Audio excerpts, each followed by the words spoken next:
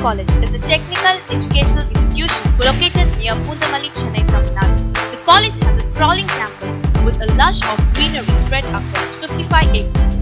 The Swachh initiative was launched by the MHRD to give its thrust to fulfill the vision of Honorable Prime Minister Sri Narendra Modi ji. Cleanliness is next to godliness. Following the footsteps of the great people, Panimalar Engineering College strives to provide a clean and hygienic environment, along with the ambience that makes no compromise on performance, endurance and character.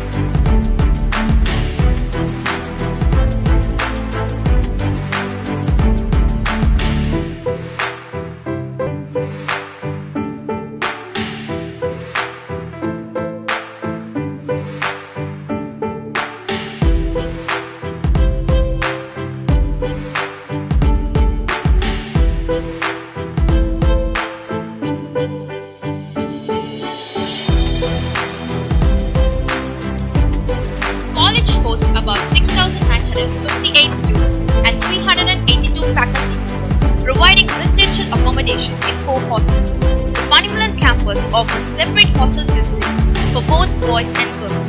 The students are provided spacious room with attached bath with 24 hours running hot and cold water. The institution has modernized toilets separately for boys, girls and faculty, with marble flooring, 24 hours water facility.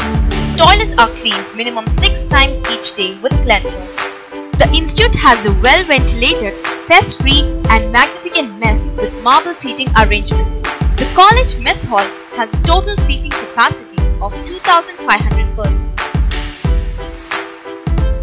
Solar panels have been installed in all the 4 hostels, which cater to the electricity requirements of the hostels.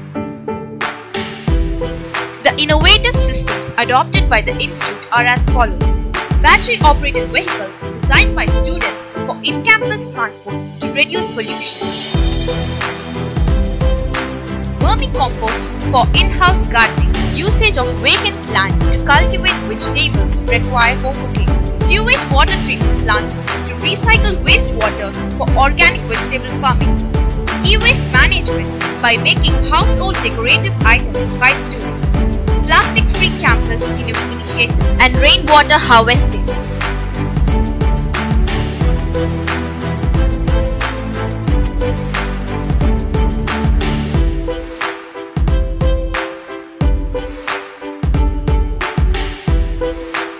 The NSS unit of the college has adopted the nearby Nusratpet village and has delivered numerous welfare measures with awareness programs benefiting nearly 200 families of the village. A list of few initiatives taken up by the college are water potability testing for the water bodies in the village by the Civil Engineering Department. Awareness programs on the ODF were conducted and today the village is 100% ODF. The village lacked basic healthcare facilities. A college has created a health center to cater to the medical needs of the village. Cleanliness starts from within each individual. Let each one of us strive to maintain a clean environment and make the earth a better place to live for the future.